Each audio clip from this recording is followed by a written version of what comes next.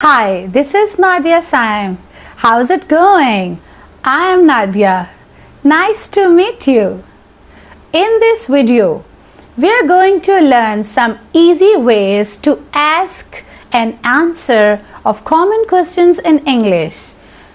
It's really useful and it only takes just few minutes. In this lesson, you are going to learn new more common ways to ask the answer of a question. How are you?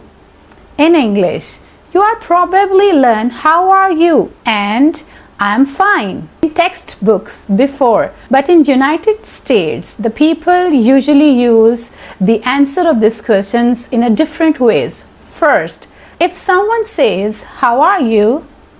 You can say, I'm fine. I am fine. Here are some other ways to ask. Pretty good. It means about the same things that I am fine. Pretty good. We also have not bad. अगर आप इस तरह से कहना चाहते हैं कि if you are feeling just okay or so, not bad. Let's look at our question again. How are you? This is the most common way to ask the question of any ways. Let's look at some different ways to ask how someone is. These ways are more casual and more common. First, hey, how's it going? Hey, how's it going?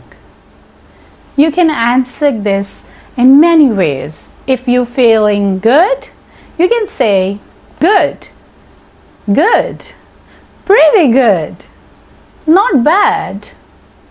Not bad. Once more. Good.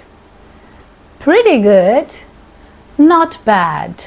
Even though if these answers are having the same meaning, you can't answer how's it going with I'm fine. It will sound a bit strange. If you are not feeling good, you can say not so good, not great, not great, or not so well, not so well. Be careful. If you say one of these, the other person usually asks why, what's wrong, to be polite. Then you will have to explain. Another casual but very common version of how are you is what's up? What's up? To reply, use the cheerful voice as you say not much, not much, or nothing much, nothing much. This means you are free and able to chat. Since what's up is just another way of saying hello, you can also reply with hey or hi. A lot of the time when we ask a question, how are you, in English, we are not actually asking about the other person's health. We are only asking to be polite. You should think of these questions as another way of saying hello, away from the conversation to get started, instead of actually literal questions. In fact, when someone asks you what's up, you don't even have to answer. You just say what's up in reply. So that's a very actually quick way to ask question, how are you?